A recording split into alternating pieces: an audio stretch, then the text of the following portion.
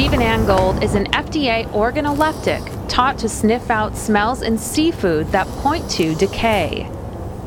That would be the worst odor, fecal, or some people refer to as baby diapers, other things. He works next door to a microbiologist who is hacking into Chinese-grown tilapia for a test that will reveal if it's carrying any bacteria. We test for specific tests like Salmonella, Listeria, E. coli. Around the corner, an entomologist is checking ground pepper flakes for something no consumer would knowingly eat.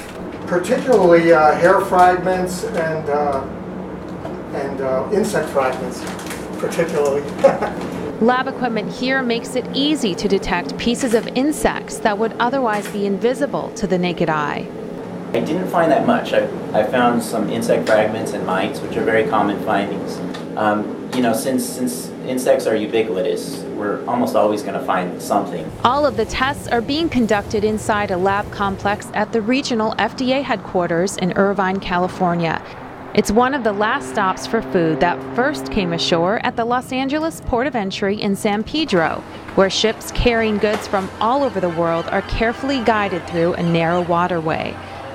If FDA inspectors want to take a closer look at the contents of these shipping containers, they can have them trucked to a nearby FDA warehouse.